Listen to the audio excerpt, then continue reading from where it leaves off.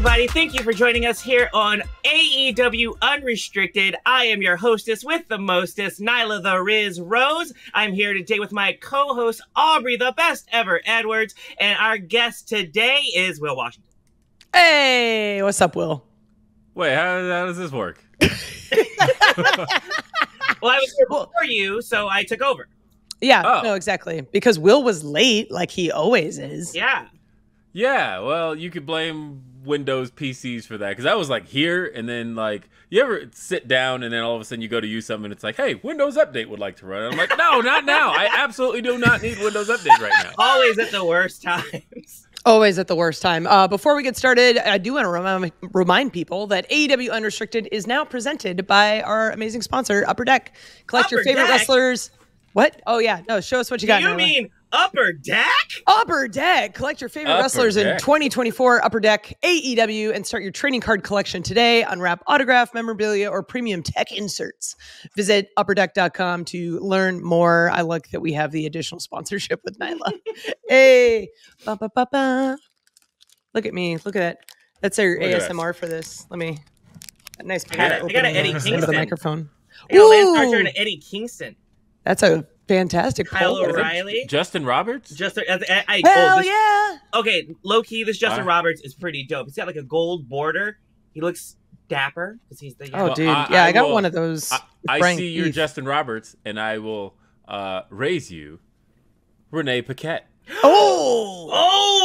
Okay. We're gonna do this off air. We're gonna have to go through these. but do you have the newly crowned All Elite Wrestling Tag Team Champions, the PP Boys, Private Party? I don't. I've actually got former tag team champions, the Ass Boys. Oh, this is great. This is already my favorite podcast we've done in months. So we're just trading cards. Right? We're just trading cards through a digital screen. Welcome back. It's been a while since you've been on the podcast. I think like we were in the middle of a pandemic the last time you were on. We can measure it in years. It's been a good chunk of time. It's been a very long time. So it's a couple weeks past Halloween, but I do want to bring up Halloween because one of my favorite things is I think you single-handedly are keeping Spirit Halloween in business. Not the Michael Myers mask right behind me. Right behind you. Within arm's reach, but okay. How many of those giant skeletons do you have? Okay, so it's taken me, 2-3 years to track one down because they're always sold out. So I only have one this time. But I do have... So, okay, a little bit more of a rewind. The giant, 12-foot tall standing one? Yeah. Like a year or two later, they released, Party City released like a 4 or 5 foot groundbreaker where it looks like it's coming out of the ground. And I was like, okay, everybody's got the tall boys. I'm gonna be a little different. I want the groundbreaker. Could not find either of them for like 2 or 3 years. I found both of them this year. So I've got one of each. That's pretty decent. That's pretty decent. It's a start. My skeleton army. My other favorite thing is, and you had told me you were going to do this, and I was still surprised by it. You dressed up as a potted plant backstage, and as people walked by, you would scare them. And it was incredible. Like, how? Like, I only got the video, of course, of Serpentico, which is always the best one to get. However... So that was the only instance I got to witness up close and personal. How did you come up with this costume? One. I cannot take full credit, but you that was a one. So there's more questions. Get them out. Let's go. Yeah, I mean, well, how did you come up with the costume, and then like, what goes into becoming a potted plant? Believably, by the way, because like if you look at it, you actually can't really tell until you jump out. Like, I've watched this video like 100 times, and you can't tell until you've actually jumped out. Like, did you bring the pot with you in your check bag, or did you find one at the venue? Listen, okay, so I gotta be real with you. I cannot take credit for this. I don't know who the original creator is, but I seen a video online of a guy doing this, like, on Hollywood Boulevard or something. Like, he was out in the public, just scaring the random public, and I thought this was absolutely hilarious. kind of forgot about the video. It pops up a few months later, and I was like, man, this is hilarious. I should do something with this. And I never thought to look. I just assumed ghillie suits were crazy expensive. They are not. They are dangerously affordable. So, dangerously affordable. Dangerously affordable. So we can blame Jeff Bezos because I checked on Amazon and they shipped a ghillie suit directly to my house for a moderate sum. And so I was like, oh, something is going to happen. I'm going to do the potted plant gimmick, whatever. And I'm calculating. Oh yeah, how all right. I'm looking right now. It was. Why can you buy? Why can you buy these at Home Depot? By the way, I don't understand. It was totally like a half-cooked idea. I was like, I need a ghillie suit, and then I'll figure out the rest. So I got the ghillie suit. I've been bringing it to work for like a month. I'm not surprised to hear that at all. looking for like the opportune time. And I grabbed one of our production assistants, one of our runners, who was like heading out, and I said, hey, listen, if I give you like $30, will you pick me up a giant plant pot that, I don't know, say a human person could fit in? He looks at me like I'm crazy, and I was like, you can keep the change. Like, this is your tip for doing this favor for me. And he was like, actually, I do need to run out to Walmart. I got you. So I'm receiving texts throughout the day of different, like, plant-sized pots. We get one. It's like, how's this one? Freaking perfect. Bring it. So we've been traveling around. I snuck it onto the prop truck. We've been traveling around for about a month with a ghillie suit and a giant potted plant. Looking for the opportune time. And lo and behold, Fright Night Dynamite. The stage was set. There was a window of opportunity. I had to go now. Didn't get a chance to set it up exactly the way I wanted it, but my target delivered themselves to me. So that's half of the work. The best part, was like calling Serpentico over and being like, hey, yeah, you got to do this photo shoot.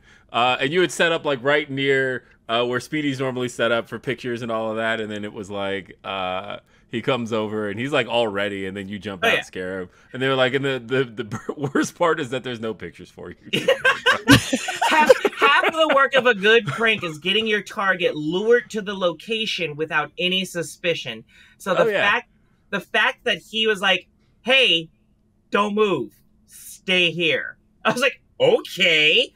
He runs off. I have to hurry and like organize things. The ghillie suit was still flipped inside out. Like it was a race against time to get this off the ground. And I'm sitting there, Will, you said I look like a plant. I'm in the thing like, there's no way.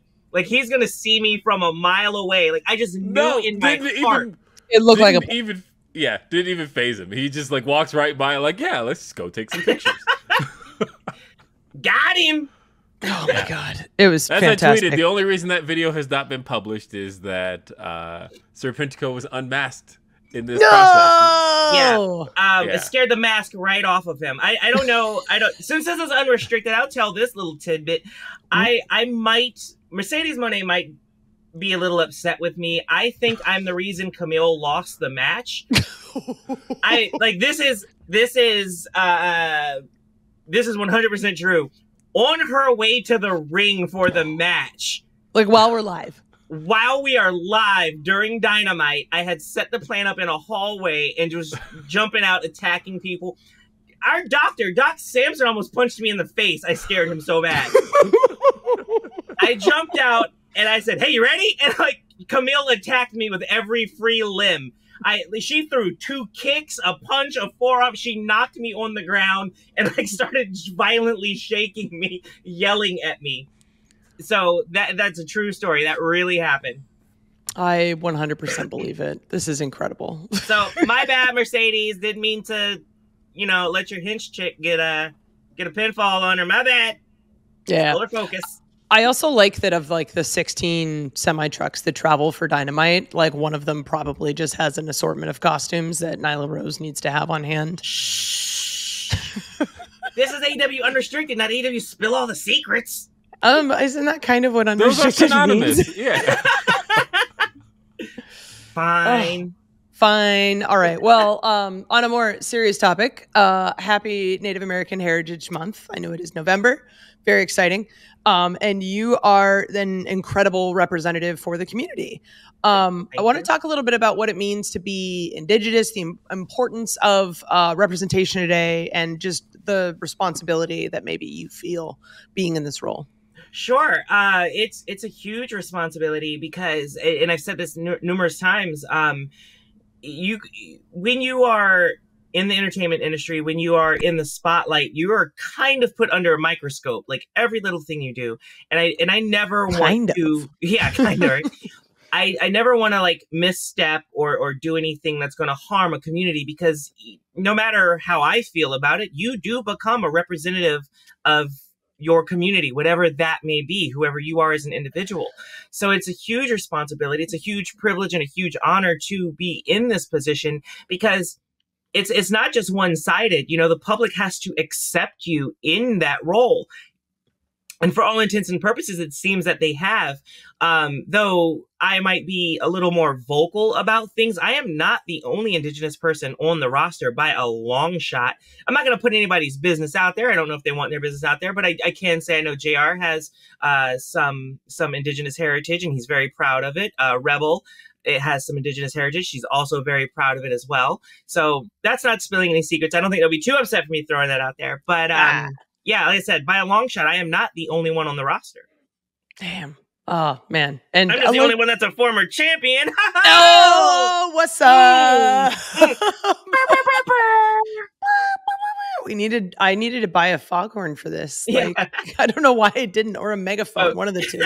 What's Zay's thing? Flex on him? Yeah, do the private party dance. I'm doing the sounds because if you're listening to this, you don't see it. That's for the audio crowd. Hey, I like it. True podcaster. Will, you're going to actually be replaced as a host.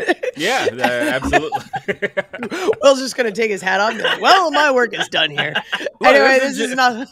I am all for this. I think Nyla would be a genuine draw on this show. I don't think there's anybody that cracks me up more than Nyla Rose. So seriously. So when you got to call out sick, tag me in. I got you. Oh, perfect. All right. Well, good to know. I think I may have to call out sick in the moment, simply because I need a drink of water, and we got to take a break. So let's do that right here on AEW Unrestricted. We'll have more with Nyla Rose after this. Unrestricted. AEW Unrestricted. It's Aubrey and Will with our guest, but potential future host, Nyla Rose. He's already writing himself off the show. I love it. Yeah. Nyla, I wanted to ask you about, you talked just a minute ago about being a former champion, and we all know you as the second AEW Women's World Champion. However, there's another belt you have a lot of history with, despite having not actually held it. I guess I can't use that term either, because you have held it physically. Yeah, I was gonna say physically you did. There was a point where she stole it. Yeah. Whoa. Language. Sorry. My bad. But you were at one point, you have challenged quite a bit for the TBS championship. Most specifically, you recently got the challenge this past summer, Mercedes Moné for the TBS title. But again, that's a belt that, oddly enough, you have like a lot of history with, despite the fact that you haven't actually been TBS champion, which is, I think, kind of an interesting accolade in itself. And I kind of wanted to talk about your history with the TBS championship a little bit. Yeah, like you said, that is a very interesting accolade. And I don't even think I realized just how much history I have had with the championship. I was very, very passionate about wanting to possess said championship, and there was an opportunity that arose. Okay, for the sake of ease of podcast, we'll go with that. Sure. It's less I acquired the TBS championship for a number of weeks, and had a lot of fun. Procured it. I had a lot of fun with it. It is a championship I would love to own rightfully one day.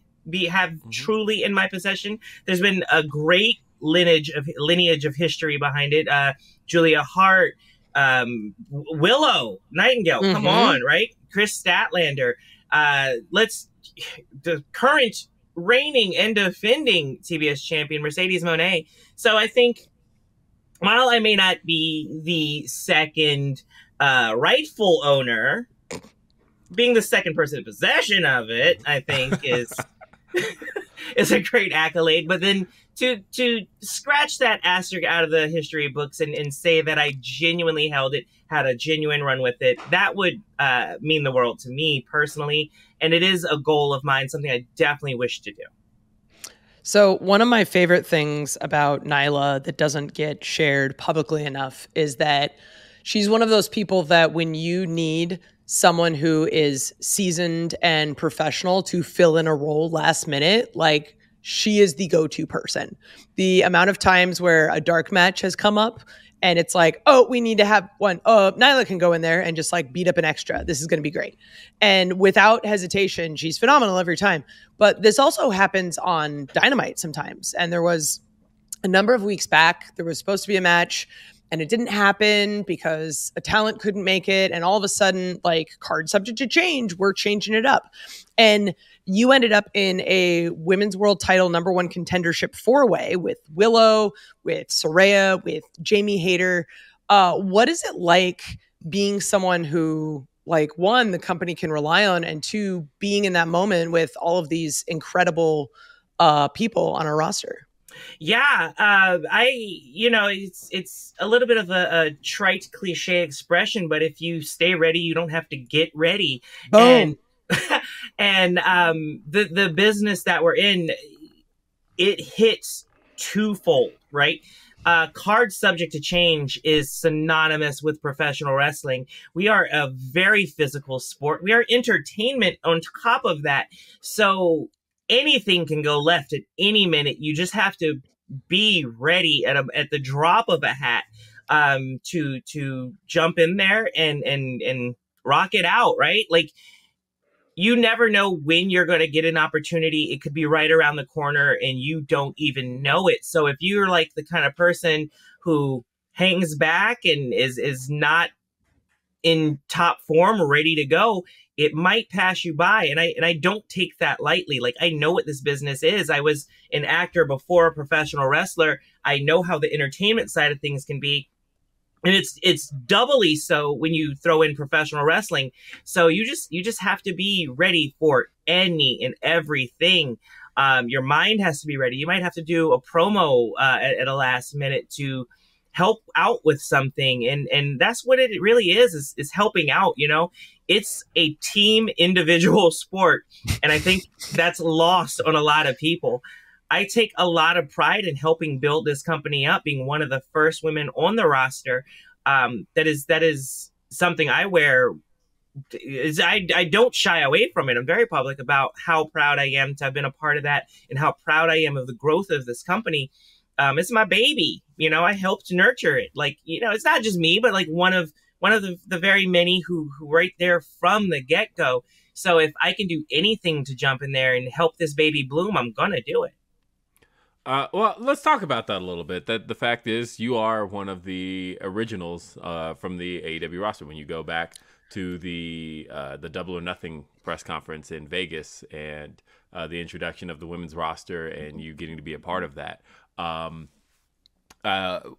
you know, fast forward all the way to today, 5.5 years later, and we've seen the roster bloom and we've seen it grow so much. We've seen so many names get added and we've seen names depart. We've seen it all go, but you have been the one constant here since day one. Talk to me a little bit about the growth and transition and change of the women's roster and what you've seen and how you've got to be a part of it all along.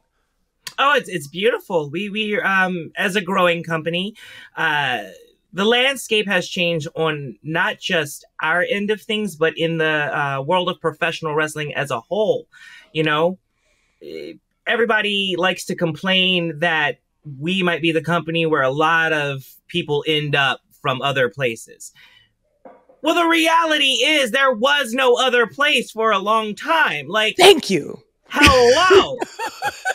Of course, everyone was in one company because there was only one company. How are we missing this So now facts don't exist on the internet. I do want to say real quick, you know what gets me about that is that like I look at that as like a genuinely good thing, right? Where like there are times where I find myself sitting in a room and I look around and I go, man, there's so much wrestling history in this room right now. Where like we've got royalty from WWE, but then over here we've got TNA represented, we've got Ring of Honor represented over here, we've got WCW represented over here, and like the fact is that to see all of that converge in AEW is cool. Like I don't know, awesome. like we're not supposed to just grow wrestlers out of nowhere. Like that's not how this works. But it's super. But that's the thing. That's the duality of it. Is when we try to do that, they complain. Who's this person? I don't know this person. I don't want to do any work. Tell me who this person is.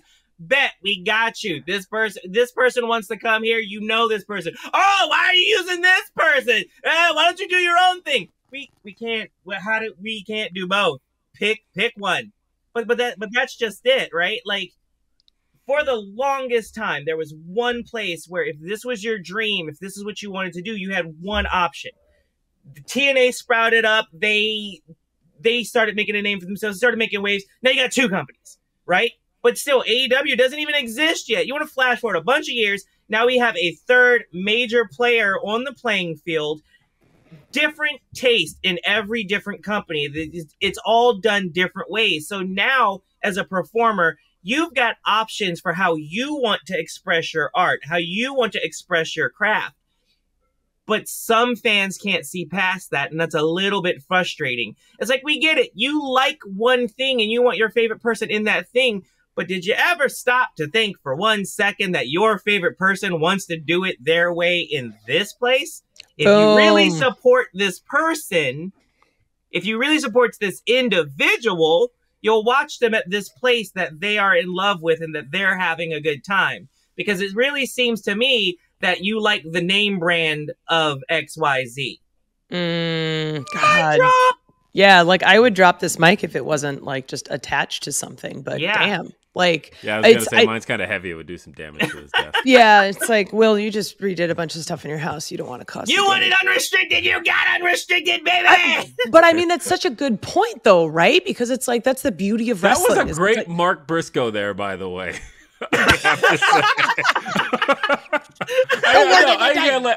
can't let that go. That was great.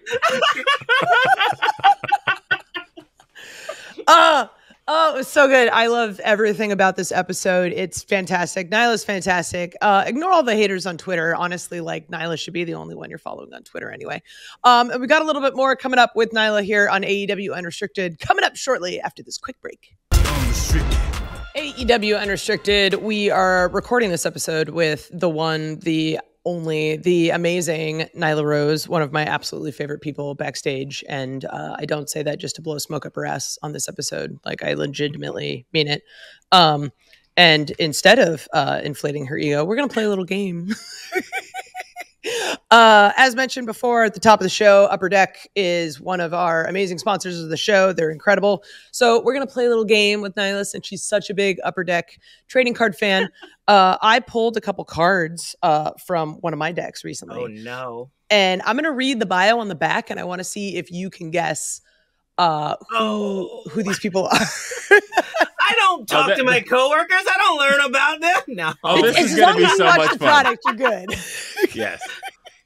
I mean, if the bios in the back were real, like mine would just be straight up like oyster farmer. Yes. Shit. I've got a few. All right, great first ones.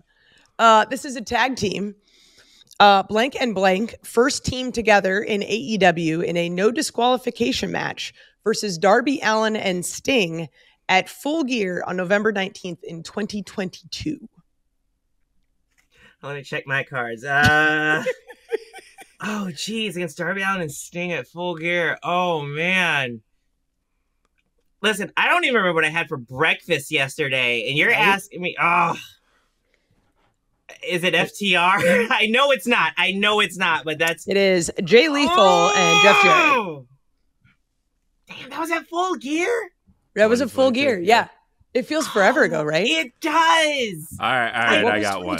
All right. What do you got, Will? Here we go. Ready? Okay. Ready. And This is one of my favorites. Okay. Mainly because I'll give you one hint that's not here, and then you'll automatically know it. That Don't give it away. No. This hint is great. But first, I'll read. With a victory over Red Velvet on Dynamite on November 15th, 2023, Blank earned her spot in a three-way match for Chris Statlander's TBS Championship at Full Gear. Your hint is that social media fell into a near gang war over the announcement of this match. What kind of hint is that? Red Velvet versus who fell into nearly a gang war on social media. Julia Hart? The answer was Sky Blue. Yeah. Oh my God. You don't remember the whole red versus blue stuff? It was great. Yeah, when you said gang war here, it went over my head, but then you said Sky Blue, it all came together. I do remember that. Is it wrong that when I hear red versus blue, I think of Halo, and I don't think like... Yes! No, those are the two things. It was either red versus blue or like Bloods and Crips. It was great. It was... I am fantastic. I am going to get beat up at work. Right? This week. I'm sure if you went up to someone and said, "Hey, did you know you won this match?" They go, "Wait, what?" Okay. The amount of stuff. That is I got one you cannot fail at. Are you ready? Okay. Blank has a unique connection with AEW fans thanks to their positive and uplifting attitude, but their opponents would be smart to not take them lightly when the bell rings. I had to be a little bit ambiguous with pronouns here. Is that Brody King? No. I'm gonna go with Willow Nightingale on that one. You are correct. That is Willow Nightingale. There's the shoot answer and the kayfabe answer. She is a I don't know, a noxious ray of sunshine. She is dangerously positive. I've seen her on a bad day and she's still positive. Like, yes, 100%. Oh, so funny. All right, this has been great. I do want to get to something that you're familiar with. So we have a Q and no A, which is one of the things that you do. Again, one of the amazing things that you do on Twitter that I absolutely love. So we've got some questions from your recent Q and no A. This one comes from someone that you may detest, so we can skip it if you want. But Serpensko, who would win in a fight? Jackie Chan holding a baby versus Jackie Chan holding a bunch of faces, but he doesn't want any trouble. Okay, next question. No. Okay, I'll answer them here. Let's answer the questions here. This is a tough one because I grew up on Jackie Chan. I love Jackie Chan, and as anybody who's a fan might know, that's a staple. If he has a baby, he's going to save some vases, but he don't want no trouble. So ever.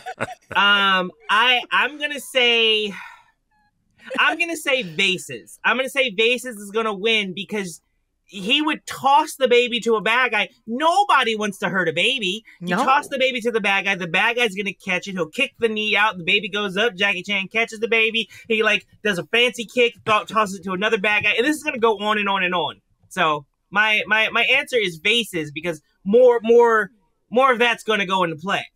You know, you just described that whole fight scene, and 100% I would expect to see it in a future Jackie Chan movie. If he's listening, I know he's a huge fan of the show. I appreciate that Serpentico's name on social media is Viper Parabo. That pops me huge. I hate it. Of course you hate it. Let's see. We've got JHS Bassman maybe? I don't know. Says, is he mounted to the wall singing? What Mortal Kombat fatality would you pick for Snake Man? Ooh, like to give him or that he does? I have the same. I because the same thing. You should answer both. if it's that I would give him one of my all-time favorites, I don't know what it's called. I call it the sawmill. It's when Kung Lao takes his hat, he throws it to the ground.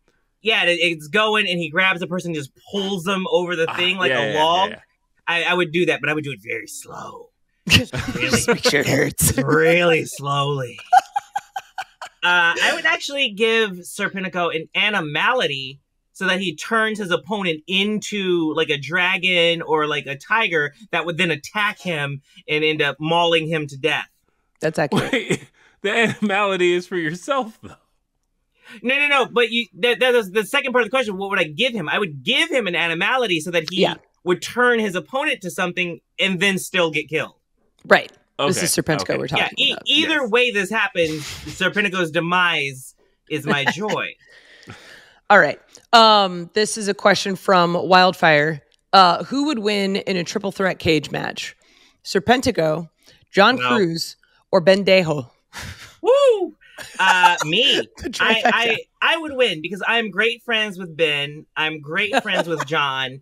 I love these guys to death. I really wish they would get a Twitter so that we could gang up on Serpentico. Yes. So I think, and that's the thing. He's such an idiot. He is constantly provoking John and Ben. They no doubt would team up on him. There's no way Serpentico is winning this. I don't know who's going to win between John and Ben. They're, for a lot of reasons, very equal in a lot of ways. But I think they would team up and just make sure Serpentico absolutely does not win. Let's see. Rob Tussin asks, that's a great name. Favorite letter of the alphabet? That's tough. I do like I, because it's got the dot over top of it. It's like you get two things for the price of one, when it's lowercase, of course. But J has a little hook. It's like a woo. It's like a fun little whoop. So that's very, very tough toss up. Of course you like the little hook. All right.